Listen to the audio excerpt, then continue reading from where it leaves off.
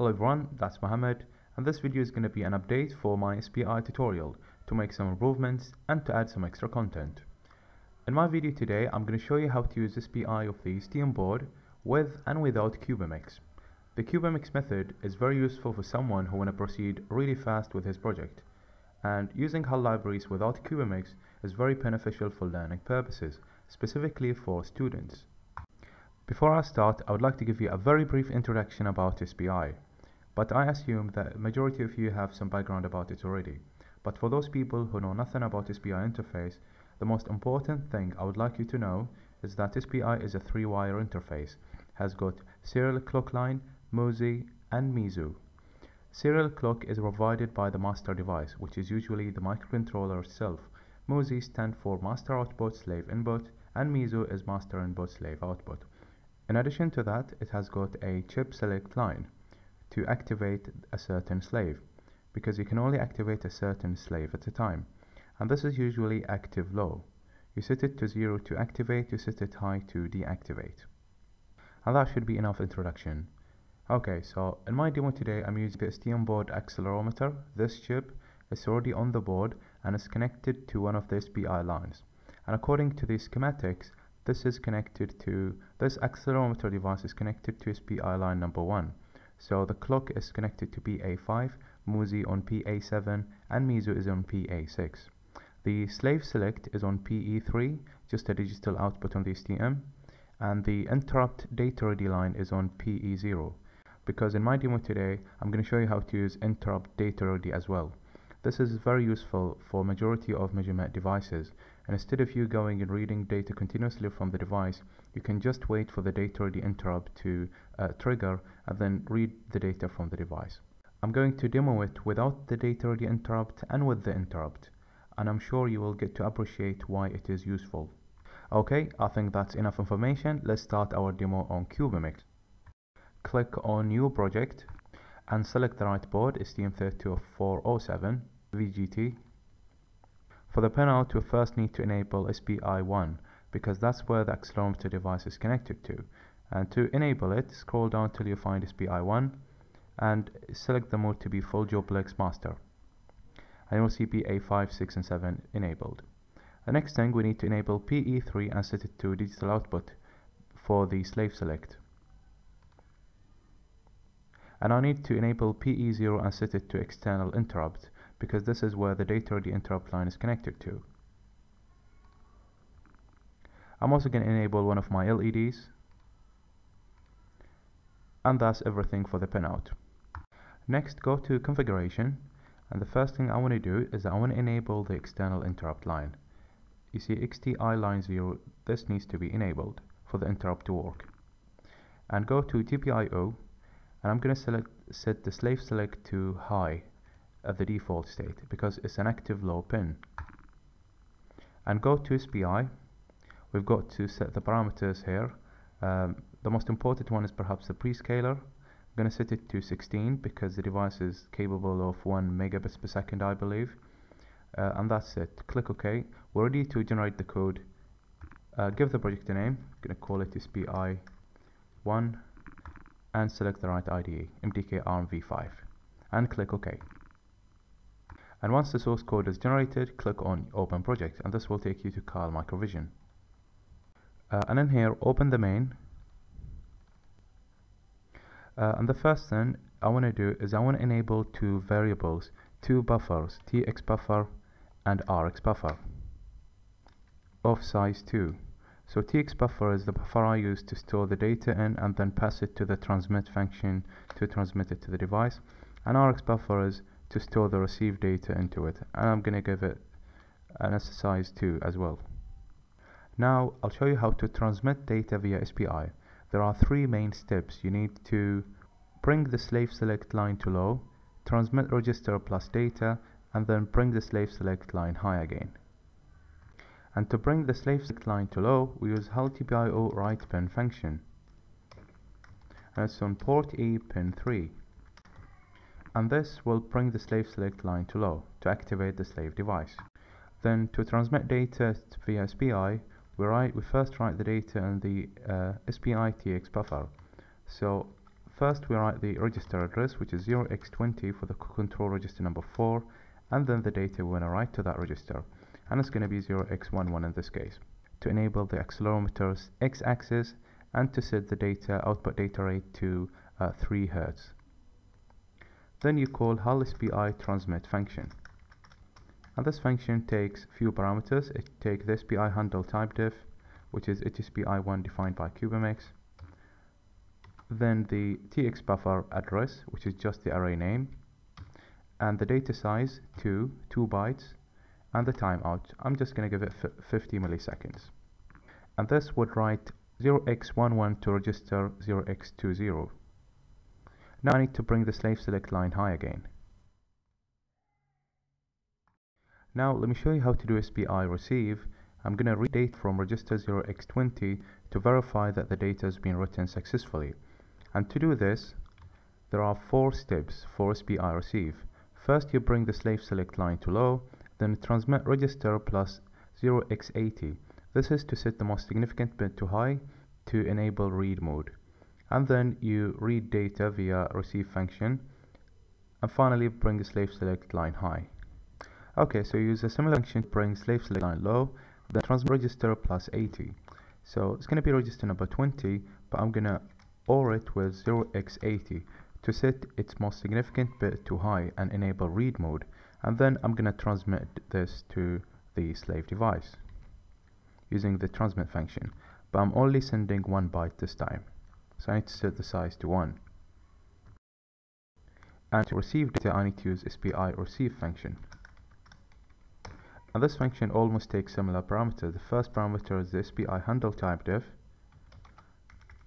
then the RX buffer, so SPI RX buffer, and then the size you want to read. I'm reading only 1 byte because this is 1 byte register.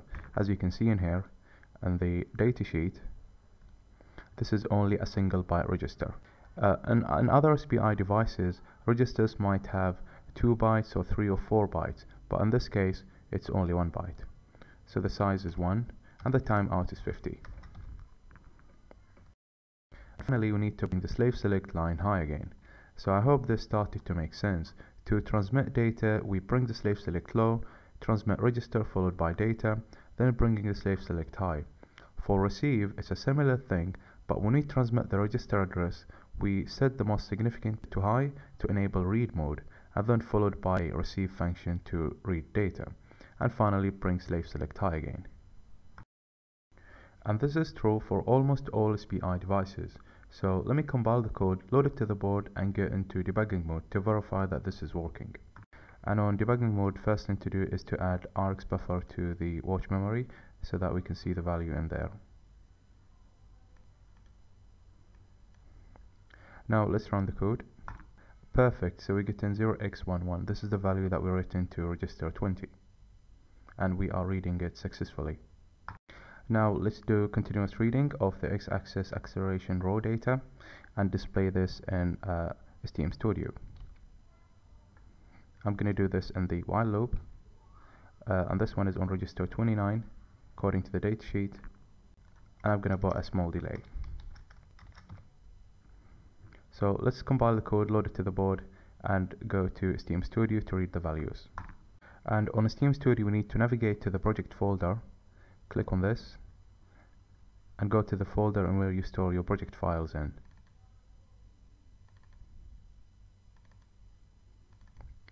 And in here go to mdk-arm and go to SPI1, and you will see .axf file. You need to select this, and this will contain all the variables in your project.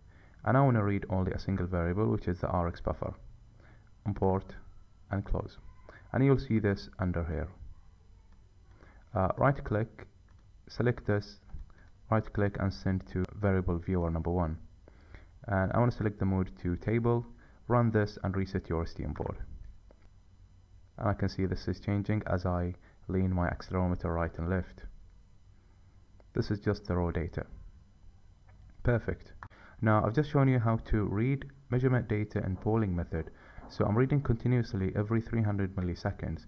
This is not efficient because I'm continuously reading data from the device. However, I can make this more systematic by using interrupt.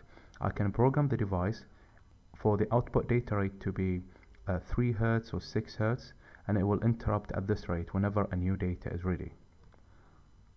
This part is not a purely SPI communication, but it's more of the kind of things you'll be doing when you're dealing with a measurement SPI device.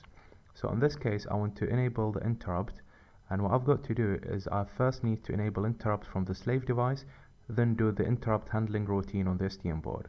And to do this, I need to enable the data ready interrupt, interrupt line number 1, and I need to set the polarity to high.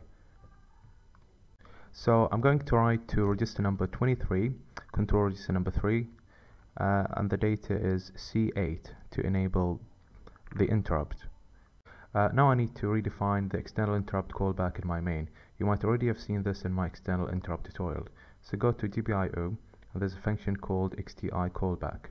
And I need to copy this to my main, and without the weak object. And this one will be called whenever the data ready interrupt has got a rising edge. And I've got to copy the reading data code to that callback. So whenever this will be called, this would read the data from the x-axis acceleration register. I'm also going to blink an LED so that we can see this on the board.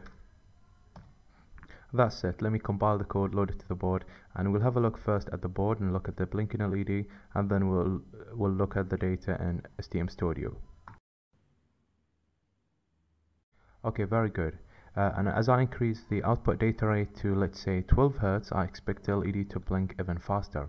So I'm going to change this, set this to 3, compile it and load it to the board, and you should see the LED blinking faster. Let's have a look at the board and then to STM Studio to read the raw data. Okay, so you saw the LED blinking faster. Now let's have a look at the raw data again.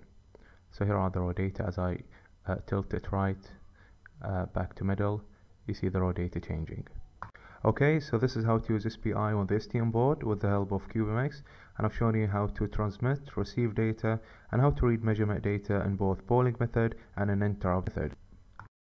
Okay, if CubeMX method is all you're looking for, you may stop the video here. And as always, if you found the video helpful, don't forget to like and subscribe. But I'm going to carry on, and I'm going to show you how to set this project up without CubeMX. This is particularly useful for students. I know many students who want to learn how to do this are not supposed to use CubeMX. If you're one of those, you will find the second part very useful. And to do this without CubeMX, we have to do everything in CAL Microvision. So go to a project, click on New Microvision Project. I need to select a location to store the folders in. I'm going to store them here and give you a project name. I'm going to call it SPI No Cube, and click Save. Now we need to select the board, STM32F4 BGT, and select the software components. First one we need to enable is the core software component, then go to Device and Startup, expand STM Cube Framework and enable Classic. Classic require other software components. We can add them by clicking Resolve. And now expand HAL, and I need to add the SPI one. And this requires a DMA. I need to add it. And that's everything. So click OK. Okay, so as you can see, CAL Microvision generated few files, mainly the HAL drivers, but it didn't add a main, so I need to add it manually. Right click, add a new item to the group, and it's a main file. It's a C file, and I'll call it main. And on this main, we first need to include the HAL library header file, then define the main function with an infinite while loop at the end.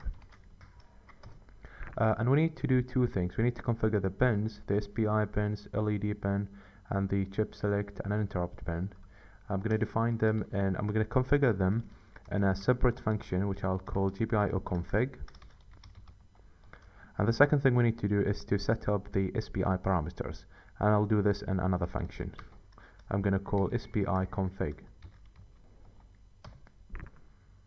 And for the body of the first function, I first need to enable the clocks. Enable SPI clock, GPIO port D that has got the LEDs on it, port A the SPI one, port E the one that has got the interrupt and the chip select line.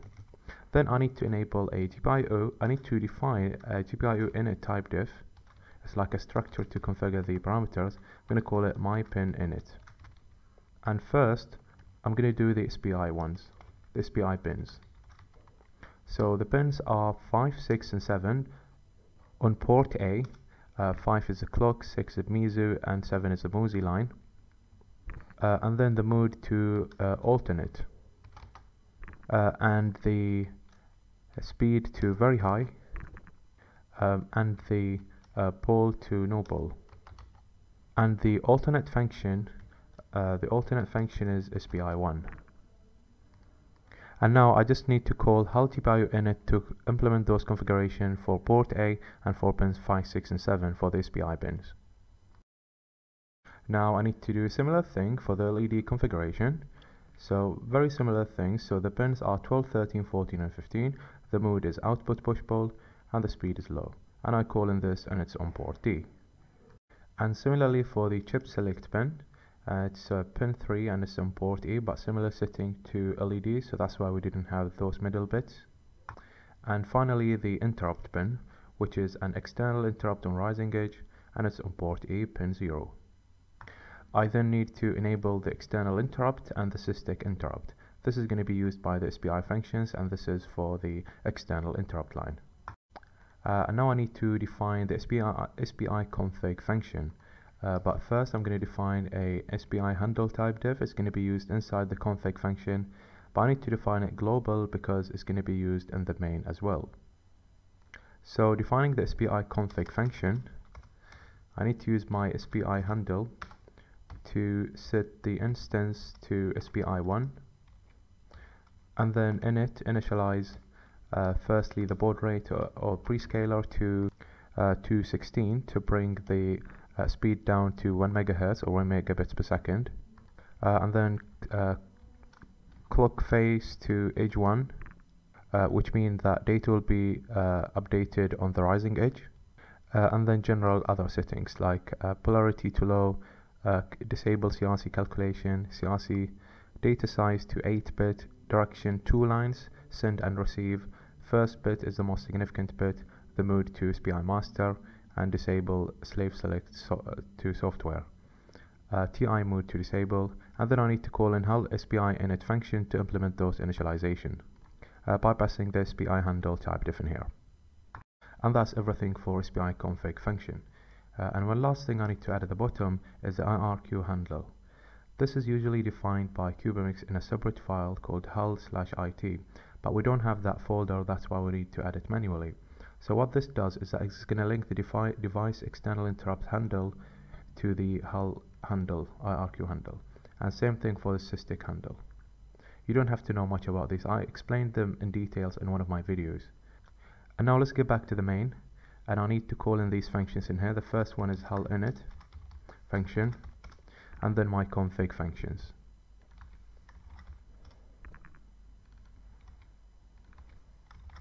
And now we are in a similar page to CubeMX setup. We are ready to add all the code we added in CubeMX in here now. I'm not going to do it line by line, I'm just going to copy it over, and this is it. And just to convince you that it works the same, let me compile it and load it to the board and see if it's going to work on the board and also on STM Studio. And to load it to the board successfully, you need to select the right debugger. So you need to go to options for target, debug, and select ST-Link debugger. And also go to settings and enable trace.